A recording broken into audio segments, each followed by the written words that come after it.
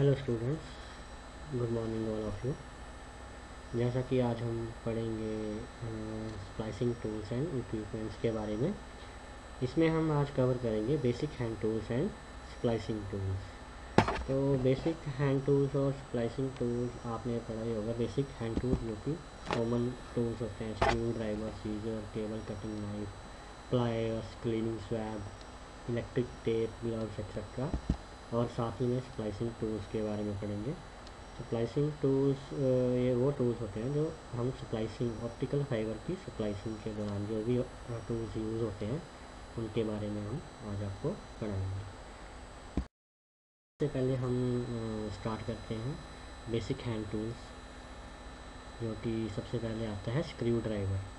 तो screw driver आप सभी को पता होगा, नाम तो आप सभी ने सुना ही होगा। स्क्रू ड्राइवर, इसको पेचकस बोलते हैं हिंदी में। स्क्रू ड्राइवर ये एक ऐसा टूल होता है। Screw driver it is a tool manual और powered use for screwing and unscrewing screws. A typical simple screw driver has a handle and a shaft ending in a tip. The user put into the screw head before turning the handle. क्योंकि इसका मतलब ये है कि screw driver ये एक ऐसा tool होता है जिसको हम मैनुअली यूज़ कर सकते हैं, और इसका उपयोग हम स्क्रूज यानी कि पेच जो स्क्रूज होते हैं उनको खोलने, लूज़ करने या टाइट करने के लिए यूज़ करते हैं। स्क्रू ड्राइवर की हेल्प से ही हम उन स्क्रूज को खोलते या टाइट या लूज़ कर सकते हैं। अब आप इसकी इमेज देख सकते हो, जैसे कि स्क्रू ड्राइवर बताया गया है इस इमेज में। किस तरह का एक स्क्रू ड्राइवर होता है, इसमें हैंडल होता है, शैंक दी हुई है, ब्लेड दिया हुआ है। जो ब्लेड है इसकी टिप से ही हम स्क्रूज को ओपन या टाइट करते हैं। डिफरेंट टाइप के स्क्रू ड्राइवर्स साथ ही में दिए हुए हैं। डिफरेंट टाइप के स्क्रूज को खोलने के लिए स्क्रू ड्राइवर्स का अलग अलग तरीके से यूज़ किया जाता है। ये डिपेंड करता है कि आप किस तरह का स्क्रूज ओपन कर रहे हैं, किस तरह की मशीन को ओपन कर रहे हैं और उसमें किस तरह के स्क्रूज लगे हुए हैं। तो ये बेसिक हैंड टूल है जो सभी के घर में अवेलेबल होता है और आसानी से मार्केट में भी मिल जाता है। हैंड टूल है सीजर। सीजर इमेज देख के ही आपको पता लग गया होगा कि सीजर क्या चीज़ है। ये इसको हम कॉमन बोल सकते हैं कैंची। It is a cutting instrument which is used to cut paper, cloth, etc. Consisting of two blades, each having a ring-shaped handle that are so pivoted together that their sharp edges work one against the other. क्योंकि इसका scissor का क्या होता है इस tool का, ये भी एक ऐसा टूल है जो हाथों से ही चलाया जाता है। इसका यूज़ हम कागज़ या कपड़े आदि काटने के लिए यूज़ करते हैं कॉमनली, या तार को काटने के लिए ऑप्टिकल फाइबर केबल में। मतलब किसी भी अगर हम घर में भी कोई इलेक्ट्रिसिटी के रिगार्डिंग कोई काम कर रहे हैं, मतलब तो हम अलग से इससे तार को भी काट सकते हैं, कागज़ को या कपड़े को। कॉमनली यूज़ इसका इन्हीं कामों के लिए। तो इस सीज़र में क्या होता है कि ये जो इसके दो ब्लेड होते हैं ये किसी हार्ड मटेरियल से बने होते हैं, स्टेनलेस स्टील से। अभी तो स्टेनलेस स्टील से बन के आ रहे हैं, उससे इसको जंग वगैरह नहीं लगता है। और इसका जो हैंडल होता है वो रिंग के आकार का होता है, जिससे हम इसे काफ़ी पकड़ सकते हैं, और ये दोनों अपोजिट डायरेक्शन में चलते हैं और किसी भी कागज़ या कपड़े को आसानी से काट लेते हैं। सीजर का उपयोग भी हमारे बेसिक टूल्स में होता है। नेक्स्ट हमारा cable cutting knife. Cable cutting knife से आप सभी अंडरस्टैंड कर चुके होंगे। केबल मीन्स तार, कटिंग मीन्स काटना, और नाइफ मीन्स चाकू, जैसा कि आप इमेज में देख सकते हो। तो cable knifes are hand held tool design to remove cable insulation shells and jackets with ease so that it is possible to create an electrical connections. Cable knives make it deal for removing cable shells fast without damaging the cable cord. They can also be used to cut cables. इसमें क्या रहता है कि ये जो tool है ये भी हम हाथों से यूज़ करते हैं, और ये बड़ा मोस्ट कॉमनली यूज़ किया जाने वाला टूल होता है। इसके ही प्रयोग से हम किसी भी तार, जो भी तार है या केबल, मतलब जो भी केबल है, उसके जो इंसुलेशन, जो उसका आउटर जैकेट रहता है, उसका इंसुलेशन जो रहता है उस वायर के ऊपर, उसको हटाने में इसका यूज़ करते हैं। ये एक इस तरह से ये जो टूल है केबल कटिंग नाइफ, ये आप इमेज में देख सकते हो कि इसको इस तरह से डिज़ाइन किया गया है कि वो उस केबल को, उसके कोर को बिना नुकसान पहुंचाए बिना उसके आउटर जैकेट को काट देता है। ये जो कटर होता है ना, ये जो केबल होती है उसके कोर को कोई नुकसान नहीं पहुंचाता है, उसका आउटर जैकेट आसानी से हटाने के लिए ही इसका यूज़ किया जाता है। और इसका उपयोग केबल को काटने के लिए भी यूज़ किया जाता है। और साथ ही में इसका उपयोग हमें बड़ी सावधानी से करना पड़ता है, क्योंकि ये इतना तेज़ होता है कि अगर इसका ध्यान से यूज़ न की जाए तो हमारा हाथ वगैरह कटने का भी खतरा रहता है। केबल कटिंग नाइफ से हम में बहुत महत्वपूर्ण योगदान रहता है इसका। नेक्स्ट हमारा टूल आ जाता है प्लायर्स। तो प्लायर्स पढ़ के ही आपको पता लग गया होगा कि प्लायर्स में किस तरह के प्लायर्स की बात कर रहा हूँ।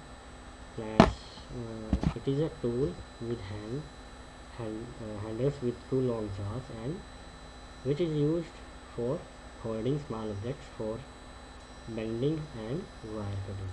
This tool mostly used by electricians and also by mechanics. ये प्लायर आपने इमेज देखी होगी प्लायर की, तो इसमें ये भी एक ऐसा टूल है जो हाथों से ही यूज़ किया जाता है। मोस्ट कॉमन यूज़ है, सभी के घर में भी मिल जाता है। मैक्सिमम सभी जो भी इलेक्ट्रिसिटी के या मैकेनिक्स होते हैं उनके पास ये अवेलेबल होता है। इसके भी दो हैंडल होते हैं, जैसा कि आप देख सकते हो इमेज में, दो हैंडल दिए होते हैं और इसके आगे दो जॉज, इनको हम हिंदी में जबड़े कह सकते हैं, जो जॉज जो किसी भी चीज़ को उठाने या किसी चीज़ को खींचने के लिए यूज़ की जाती है ना। इसकी प्लायर की जो इसकी हेल्प से ही हम किसी भी हार्ड वायर या कोई पाइप है या कोई वायर है जो नहीं कट रही है, उसको काटने में या उसको बेंड करने में इसका यूज़ किया जाता है। आप इमेज में देख सकते हो जैसे कि प्लायर किस तरह से इसका अलग अलग डिफरेंट टाइप के प्लायर्स बताए गए हैं। तो इसका यूज़ हम किसी पाइप को टर्न करने के लिए या पाइप को ग्रिप करने के लिए भी यूज़ कर सकते हैं। डिफरेंट टाइप ऑफ प्लायर्स बताए गए हैं, जैसे नोज़ल प्लायर है, सिंपल प्लायर है जो कॉमन यूज़ होता है, इसके बाद कटिंग प्लायर है, इसके बाद पाइप ग्रिप प्लायर है। तो इन प्लायर्स का यूज़ भी अकॉर्डिंग टू सिचुएशन कि हम किस तरह का काम कर रहे हैं उस हिसाब से इनका यूज़ किया जाता है।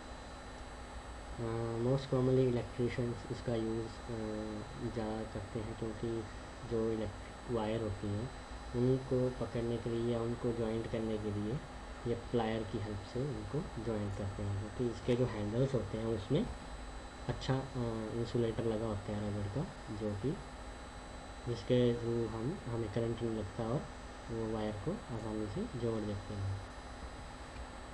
साथ ही में हम अब नेक्स्ट बढ़ते हैं आगे।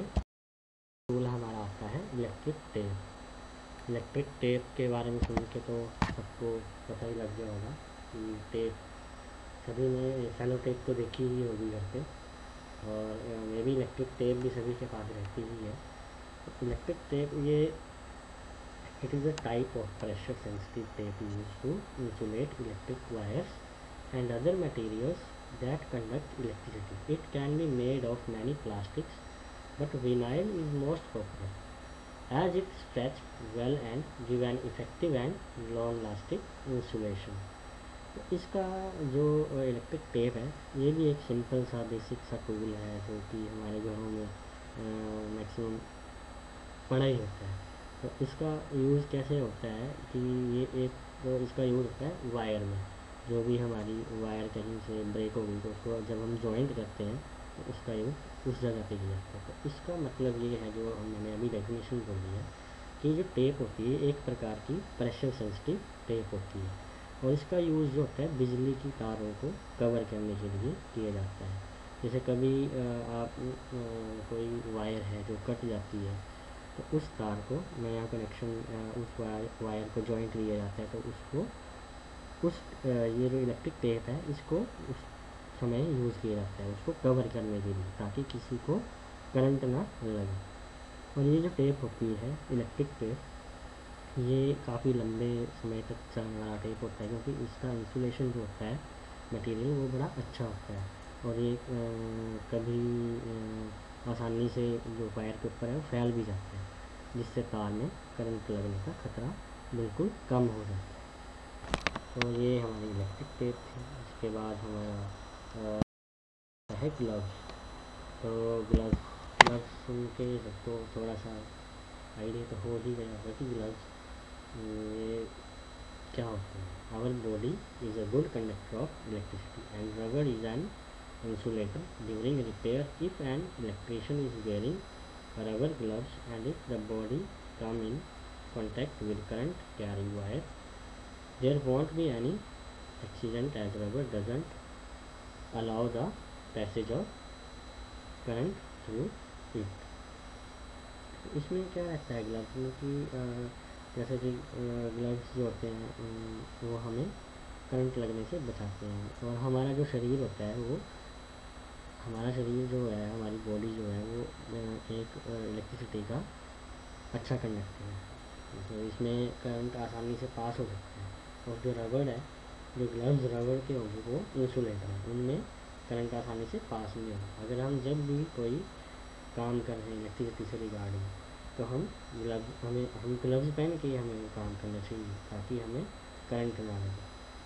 अगर हम गलती से किसी ओपन तार के संपर्क में आ जाते हैं, जो वायर कवर नहीं है और वहाँ से करंट पास हो रहा है, तो अगर हमने ग्लव्स डाले होंगे तो हमें करंट लगने का खतरा नहीं होगा। आप इमेज में देख सकते हो कि एक एम्प्लॉई जो है वो इलेक्ट्रिसिटी टावर में चढ़ने जा रहा है, उसने ग्लव्स डाले हुए हैं और इस वजह से वो आसानी से काम कर सकता है। और सेकेंड इमेज में आप देख सकते हो कि एक एम्प्लॉई जो है वो उसने ग्लव्स तो डाले ही हैं, साथ में वो प्लायर से काम कर रहा है, यानी कि उसने अपने आप को फुल प्रोटेक्शन दी हुई है।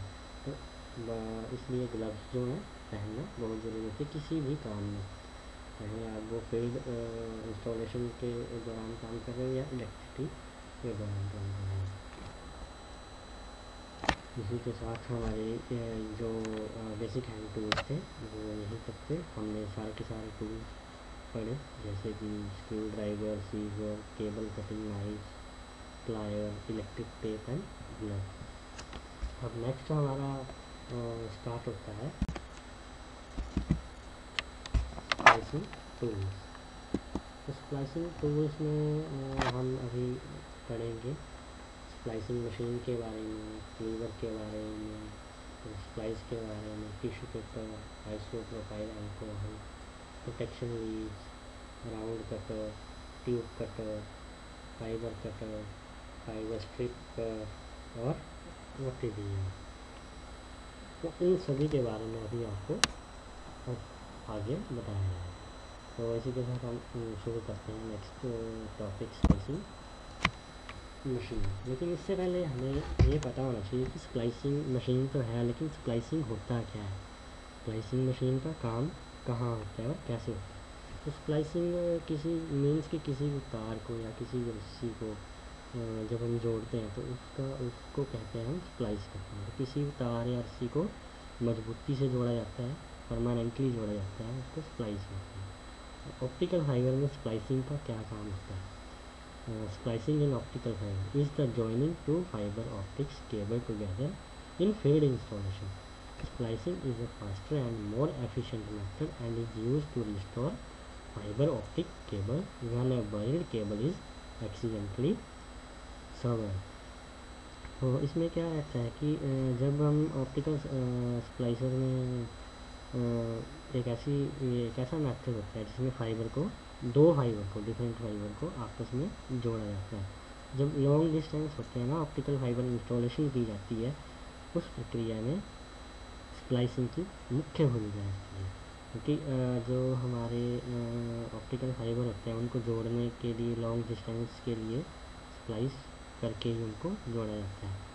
कई बार क्या होता है, अगर कोई एक्सीडेंटली कोई वायर टूट जाती है या कहीं से कट जाती है ऑप्टिकल फाइबर केबल, तब भी स्प्लाइसिंग के द्वारा ही उसको जोड़ा जाता है। अच्छा, नेक्स्ट है हमारा splicing machine. Splicing machine, there are many different situations when fiber optic splice is required, and this happens when the available fiber and cables are not sufficient long. In this case, joining the two cables are not sufficiently long. In this case, joining the two cables together to create a permanent connection. Even fiber optics are usually built only for lengths up to 2 to 5 km. When more than 5 km length is required, then splicing is used, and with the help of splicing we can join the optical fiber cable in long distances.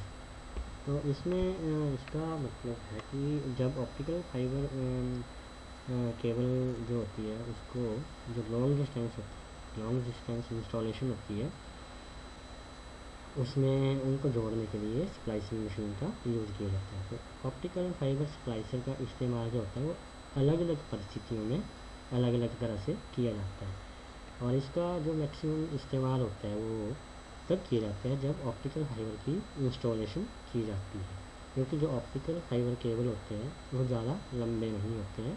ये cable 2 kilometre से 5 kilometre तक के लंबे हो सकते हैं या इससे भी। तो और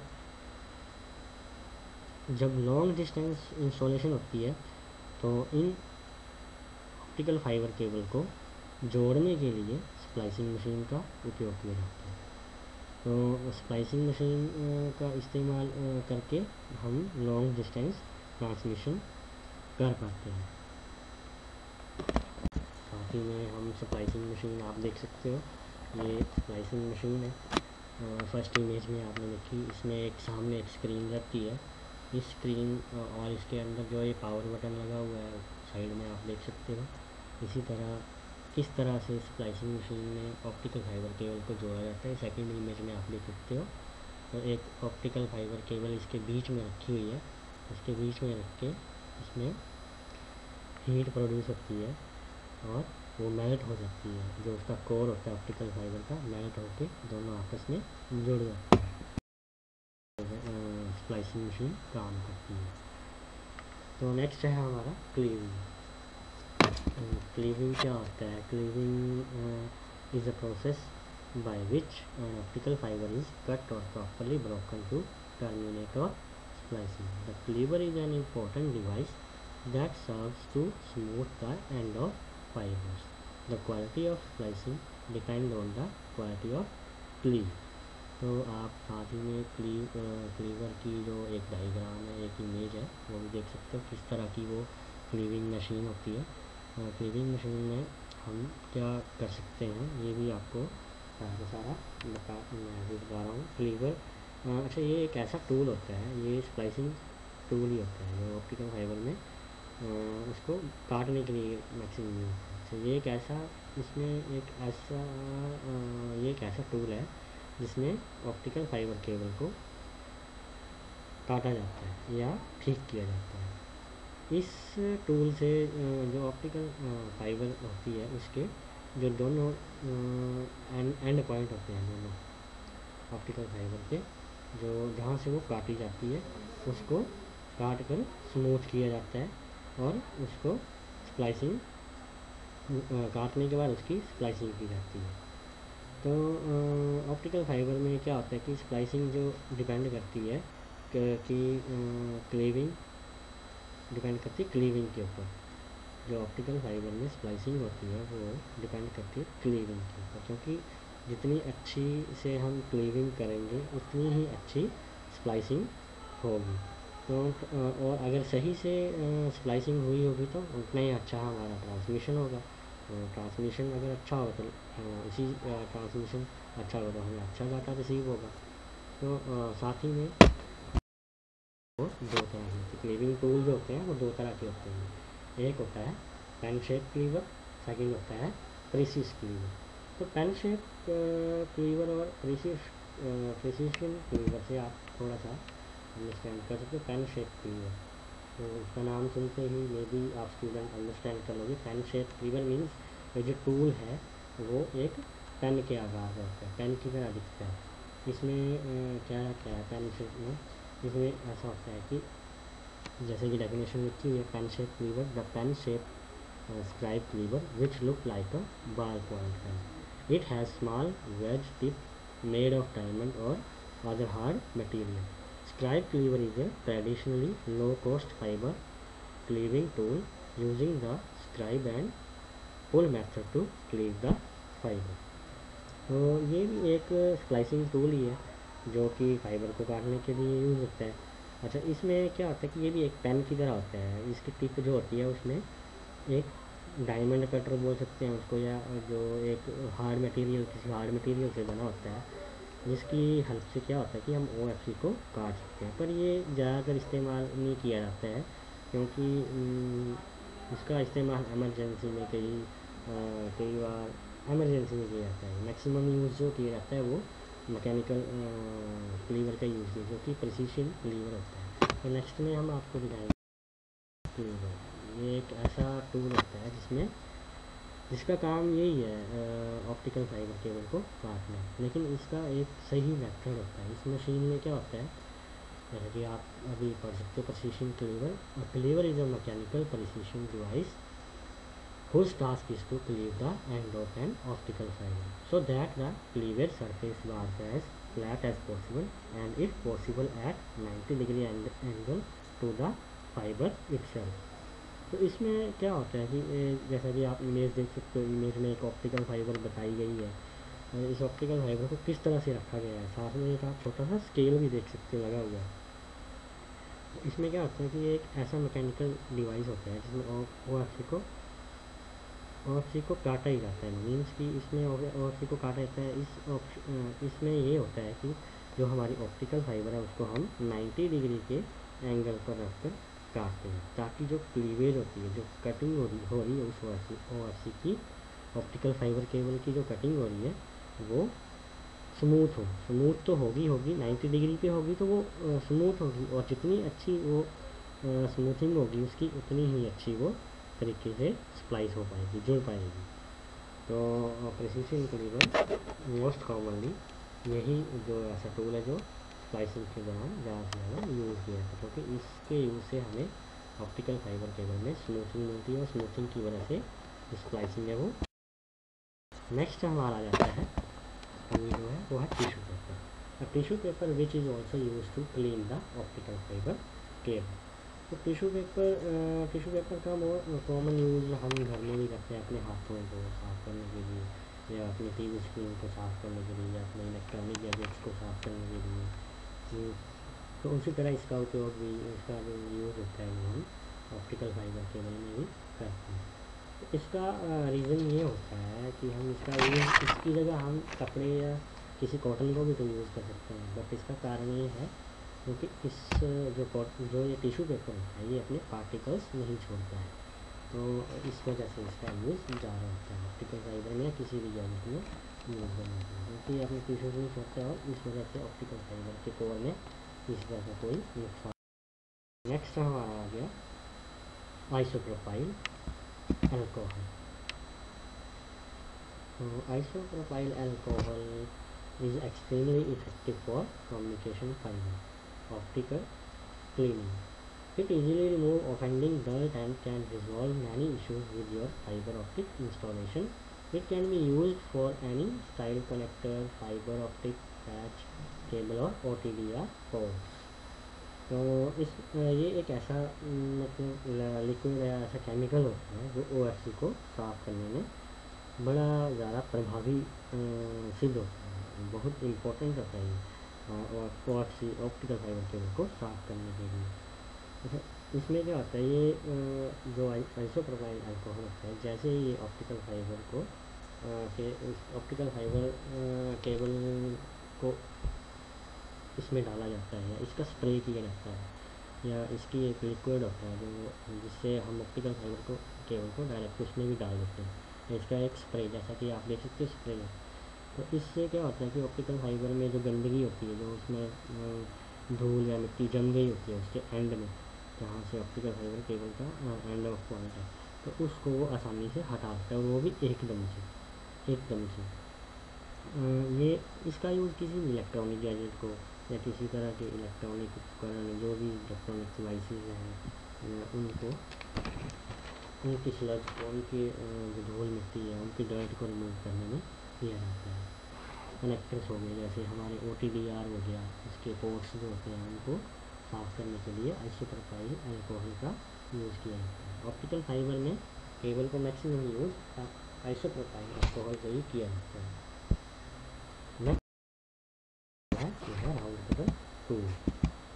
तो round cutter tool it is a design to cut the outer jacket of optical fiber cable strip from 4.5 mm to 25 mm. The adjustable blade allows the outer jacket to cut round by 1.5 inches. This is very simple and easy tool. This is like a round knife cutting machine in simple. तो इसमें क्या होता है, round cutting, आप image भी देख सकते हो। राउंड कटिंग एक ऐसा टूल है कि इसमें हम एक वायर को ग्रिप करके राउंड तरीके से काट सकते हैं। राउंड कटर ये भी एक स्प्लाइसिंग, जब हम स्प्लाइसिंग करते हैं तो उसके दौरान यूज़ किया जाने वाला सबसे नेसेसरी टूल है। इससे क्या होता है कि जो हमारी केबल होती है उसकी आउटर जैकेट को काटा जाता है, और ये इस तरह से डिज़ाइन किया गया है कि इसको एडजस्ट करके हम 4.5 mm से लेकर 25 mm तक काट सकते हैं। इसको एडजस्ट करके वो डिपेंड करता है कि हमें कितनी केबल काटनी है और कितनी नहीं काटनी है। तो इसका इस्तेमाल करना बहुत इजी है, बड़ा इजी टूल है। लेकिन बड़ा इजी टूल तो है, लेकिन इसका जो यूज़ है वो बड़ी सावधानी से किया जाता है, क्योंकि अगर हम इसको ज़्यादा प्रेस कर दें तो हमारे कोर, जो हमारा केबल का कोर है, उसको भी नुकसान हो सकता है। आप इमेज में देख सकते हो कि कैसा है राउंड कटर। एक सेकंड इमेज में इसके बीच में राउंड कटर के बीच में केबल डाल दी गई है, सामने इसका ब्लेड दिख रहा है। तो इसको हम जब ये केबल इसके अंदर आ जाएगी तो ये ग्रिप हो जाएगी ऑटोमेटिक। और इस सेकंड में आपको दिखाते हैं, इसको राउंड करके, जैसे ही इसको राउंड करेंगे, राउंड मीन्स घुमाएंगे उस वायर के चारों ओर, तो ये कट जाएगी और इसका जो इंसुलेशन है वो बाहर आ जाएगा, जैसे कि आप फोर्थ इमेज में देख सकते हो। किस तरह से घुमा के राउंड कटर को उसका इंसुलेटर वायर से अलग कर दिया। इसका यूज़ बड़ी सावधानी से करना जाता है और ये बड़ा इजी टूल है यूज़ करने के लिए ऑप्टिकल फाइबर। नेक्स्ट हमारा आ गया ट्यूब कटर। तो ट्यूब कटर भी एक ऐसा टूल है जो स्प्लाइसिंग में यूज़ होता है। ये यूज़ होता है जब जो ऑप्टिकल फाइबर केबल होती है उसको, जो ऑप्टिकल फाइबर केबल का आउटर जैकेट होता है उसको काटने के लिए।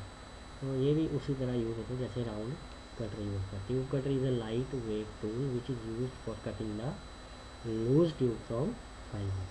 तो आप इमेज में देख सकते हो कि ट्यूब कटर में क्या होता है। तो इसमें उसका यूँ है कि जो हमारी वायर होती है, जो हमारी वायर रहती है, केबल रहती है, ट्यूब कटर की हेल्प से हम उस वायर को वायर के बीच में से उसका इंसुलेशन निकाल सकते हैं। तो इस ट्यूब कटर से हम ऐसा कर सकते हैं। ये बहुत ही इम्पोर्टेंट टूल होता है ऑप्टिकल फाइबर बनाने में।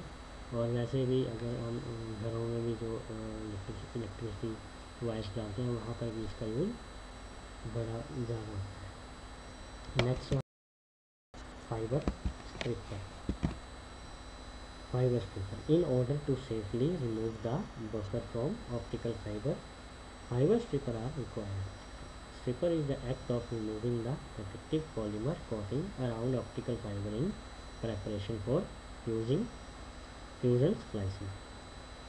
तो इसमें क्या रहता है फाइबर स्ट्रिपर, ये भी एक ऑप्टिकल फाइबर स्प्लाइसर का ही एक टूल होता है। इसमें क्या होता है कि ऑप्टिकल फाइबर में जो इसके आउटर शेल में जो पॉलीमर कोटिंग बफर लगी होती है उसको रिमूव करने के लिए फाइबर स्ट्रिपर का यूज़ किया जाता है। इसका यूज़ कॉमनली हम घर में भी कर सकते हैं। जो केबल्स होती हैं, जो हमारी केबल्स होती हैं, उसका जो प्लास्टिक कोटिंग कवर लगा होता है, जो जैकेट होता है प्लास्टिक का, उसको हटाने में इसका इस्तेमाल आसानी से किया जाता है। ये एक कटर कम प्लायर इसको बोल सकते हैं, प्लायर तो नहीं बोल सकते बट कटर ही होता है ये, जिसके थ्रू हम केबल के अलग अलग लेयर्स को, केबल के अलग अलग जो कोटिंग लेयर्स होती हैं उनको आसानी से काट सकते हैं। तो जो इसका यूज़ ऑप्टिकल फाइबर में जो होता है वो पॉलीमर कोटिंग जो होती है उसके ऊपर जो लगी होती है उसको हटाने के लिए यूज़ करते हैं। और इस ये एक ऐसा कटर होता है जो ऑप्टिकल फाइबर के कोर को पूरा सुरक्षित यानी कि बिल्कुल सेफ रखता है। आप इमेज में देख सकते हो कि ये जो टूल है इसके आपके नोज़ल में, इसके जो बिल्कुल टिप ऑफ का नोज़ल है उसमें 3 तरह के कटर दिए हुए हैं। तो इसके 3 तरह के कटर का मतलब ये है कि जब हम ऑप्टिकल फाइबर केबल को काट रहे हैं तो सबसे पहले वो फर्स्ट वाले से हम उसके आउटर जैकेट को काट सकते हैं। सेकंड इमेज में उसका भी एक्सप्लेन किया हुआ है, दिखाया हुआ है। तो सेकंड वाले उसके जो सेकंड वाला कटर है, सेकंड वाला होल है, उससे हम उसके इनर जैकेट को निकाल सकते हैं। और जो फाइनली है उससे हम ऑप्टिकल फाइबर केबल के कोर के ऊपर जो एक लेयर होती है उसको निकाल सकते हैं। तो ये बड़ा बेसिक सा टूल है, बड़ा इम्पोर्टेंट टूल होता है ये ऑप्टिकल फाइबर स्प्लाइसिंग में, टूल्स में। इसी के द्वारा ऑप्टिकल फाइबर केबल को आसानी से और इजीली आराम से काटा जा सकता है। इसी के साथ हमारा फाइबर कनेक्टर्स। तो fibre connectors an optical fibre connectors terminate the end of an optical fibre and enable quicker connection and disconnection than splicing. The connectors mechanically couple and align the core of fibers so that can pass. Better connectors lose very little light due to reflection or misalignment of the fibers. तो connectors के बारे में आपको शायद पढ़ के ही पता लग गया होगा कि कनेक्टर्स का क्या मतलब है और क्यों ये डिफरेंट टाइप के कनेक्टर्स बताए भी गए हैं इमेज में। तो कनेक्टर्स के क्या होता है, इसका यूज़ हम कनेक्टर्स का कॉमनली यूज़ हम किसी चीज़ को या किसी तार को जोड़ने के लिए, कोई दो चीज़ें या कोई दो तारों को जब हम जोड़ते हैं तो कनेक्टर्स का भी यूज़ किया जाता है। तो जब हम OFC को आपस में जोड़ते हैं तो कनेक्टर्स के थ्रू भी जोड़ सकते हैं। लेकिन ये जो कनेक्टर्स होते हैं ये टेम्परेरी कनेक्शंस होते हैं। इसके थ्रू मतलब ये जो कनेक्टर्स होते हैं मोस्ट कॉमनली जो हमारे ऑप्टिकल फाइबर बॉक्सेस हैं जहाँ से ऑप्टिकल फाइबर को लैच किया गया है या जहाँ से इसको आगे लिंक की ओर भेजा गया है वहाँ पे ज़्यादातर यूज़ होती है। और इनमें जो होती है कनेक्टर लॉस वेरी जो लाइट होती है वो भी ज़्यादा। नेक्स्ट हमारा आ गया प्रोटेक्टिव स्लीव्स। तो प्रोटेक्टिव स्लीव्स में हमारा क्या होता है कि ये जो आप देख सकते हो प्रोटेक्टिव स्लीव्स कैसी होती है। इसमें क्या होता है optical splice protection sleeves are used on fiberglass joint point during the fiber optical fusion work usually is after the fiber are melt. People use this splice protection tube on the melt point for further protection. It strengthens member inside the tube will make the fiber joint point stronger and it provide extra protection to the fiber joint point after the fiber optic fusion. It is a waterproof and dust proof. And using such splice protection sleeves can reduce possible extra attenuations. Protection sleeves इसमें क्या होता है कि ये जो हमारा fibre glass होता है जब हम उसको जॉइंट करते हैं, जब उसका फ्यूजन स्प्लाइस होता है उसको मैट करके जोड़ा जाता है फ्यूजन स्प्लाइसिंग मेथड के थ्रू, तो जो जॉइंट पॉइंट होता है उसको कवर करने के लिए ये जो हमारी प्रोटेक्शन स्लीव्स होती हैं इसका यूज़ किया जाता है। इसका यूज़ तो कॉमन इसलिए किया जाता है कि ताकि इन फ्यूचर उसको किसी तरह का कोई नुकसान ना हो, क्योंकि जहाँ से उसको जॉइंट किया गया है वहाँ से वो वायर जो होती है उसकी आउटर जैकेट जो होती है वो रिमूव हो चुकी होती है। तो इसलिए प्रोटेक्शन स्लीव्स के थ्रू उसको प्रोटेक्ट किया जाता है। जैसा कि आप फर्स्ट इमेज में देख सकते हो कि ये एक इसमें लॉन्ग डिस्टेंस ऑप्टिकल फाइबर को जॉइंट किया गया है। तो long distance optical fibre installation होती है तो उसमें इस तरह से ऑप्टिकल फाइबर केबल को जॉइंट किया जाता है। फ्यूजन स्प्लाइसिंग के थ्रू ही। तो इसमें सभी की सभी फाइबर केबल्स को स्लीव किया गया हो ताकि इसमें किसी तरह का डर्ट भी ना आए और ये गंदी भी ना हो, ना ही इसमें किसी तरह का कोई अगर गलती से पानी वगैरह भी गिर जाए या कोई भी कुछ भी होता है तो डस्ट वगैरह तो उससे उसको नुकसान नहीं हो। तो ये जो हमारी प्रोडक्शन सीरीज होती है ये बड़ी ही ज़रूरी होती है जब हम ऑप्टिकल फाइबर स्प्लाइस करते हैं, स्प्लाइसिंग करते हैं तो उसको प्रोटेक्ट करने के लिए इसका यूज़ किया जाता है। नेक्स्ट हमारा आज है OTDR। OTDR, the definition of OTDR stands for optical time domain reflectometer, which is a fiber optic instrument used to characterize, troubleshoot and maintain optical telecommunication network। तो ऑप्टिकल ये आप इमेज भी देख सकते हो। OTDR stand for optical time domain reflectometer. Image में आप इस इमेज में आप इस मशीन को देख सकते हो। ये एक कंप्यूटराइज्ड मशीन होती है।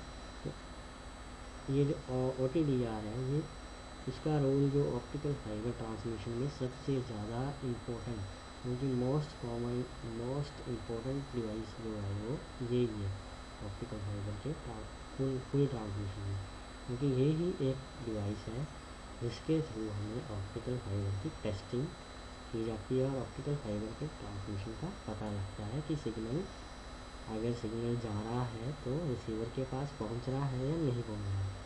ये ज़्यादातर यूज़ होती है जब ब्रेकडाउन होता है, जब कहीं से कोई फाइबर कट जाए या डैमेज हो। फॉर एग्ज़ाम्पल जैसे कि सिंपल एग्ज़ाम्पल आपको दिया जाए तो जैसे अगर घर में हमारे कई बार इलेक्ट्रिसिटी नहीं आ रही होती है किसी रूम में, तो हम टेस्टर के थ्रू पता करते हैं कि यहाँ पर लाइट आ रही है कि नहीं आ रही। उसी तरह OTDR एक ऐसा डिवाइस है जिसके थ्रू हमें पता लगता है कि सिग्नल आ रहा है या नहीं आ रहा है। क्योंकि OTDR का यूज़ क्या होता है, इसमें ऐसा होता है कि जो OFC जो ऑप्टिकल फाइबर केबल होता है जो लिंक से होता है, लिंक दिए होते हैं उनको चेक करने के लिए इसका इस्तेमाल होता है। उस लिंक से फाइबर को इससे जोड़ा जाता है और कुछ डिस्टेंस को फिक्स किया जाता है। इसमें ऑप्शन दिए होते हैं अलग अलग, और उस डिस्टेंस के अराउंड 2 किलोमीटर 3 किलोमीटर 4 किलोमीटर जितना हमने सेलेक्ट किया होगा अप्रोक्सीमेशन, हमें पता लग जाएगा कि कहाँ ब्रेकडाउन हुआ, कहाँ पर वो ऑप्टिकल फाइबर फॉल्ट हुआ। तो ऐसा है कि इसी तरह हमें पता लगता है ऑप्टिकल फाइबर कहाँ से खराब हुई है। इसका उपयोग मैक्सिमम टेलीकम्युनिकेशन में होता है, इसके अलावा इसका उपयोग कहीं नहीं किया जाता। सेकेंड इमेज इसकी आप देख सकते हो optical fibre optical time domain reflectometer. इसमें ये दिखाया गया है कि कुछ किलोमीटर की दूरी, जैसे कुछ लिया गया और इसमें कुछ किलोमीटर लिए गए हैं, इसमें कुछ किलोमीटर लिए गए हैं और ऑप्टिकल जो टाइम डोमेन है उसको जो ऑप्टिकल फाइबर केबल है उसको चेक किया जा रहा है। तो इसमें क्या इसको चेक करने की ऐसा होता है कि इसमें लेज़र लाइट को पास किया जाता है। जब इसमें केबल लगाई जाती है ऑप्टिकल फाइबर लिंक वाली केबल लगाई जाती है तो उसमें लेज़र लाइट को पास किया जाता है और कुछ डिस्टेंस फिक्स किया जाता है और जिससे हमें पता चल जाता है कि ऑप्टिकल फाइबर केबल कहाँ से ख़राब हुई। जैसा कि आप इस इमेज में देख सकते हो कि ये जो एक सीधी लाइन आ रही है और एंड में जाके ये नीचे गिर जा रही है और बीच में भी रेड लाइंस लगी हुई हैं। तो इसका मतलब ये है कि जो रेड लाइंस हैं यहाँ पर या तो जॉइंट दिया गया है या तो यहाँ पर कोई कनेक्टर लगा हुआ है। तो इसका मतलब ये है, तो यहाँ से हमें ये पता लग जाता है कि किस तरह कहाँ पर हमारा ब्रेकडाउन हुआ, कहाँ से हमारी फाइबर केबल डैमेज हुई है। तो ये हमारा ऑप्टिकल फाइबर स्प्लाइसिंग का लास्ट टूल था जो सबसे इम्पोर्टेंट था। इसी तरह हमारा यहाँ पर टॉपिक खत्म होते हैं सारे। Thank you very much. ये सभी स्प्लाइसिंग टूल्स एंड इक्विपमेंट्स आपको इनके बारे में बताया गया और हम आशा करते हैं कि आपको सही तरीके से समझ आया होगा सब। इसी के साथ थैंक यू वेरी मच। जय हिंद, जय भारत।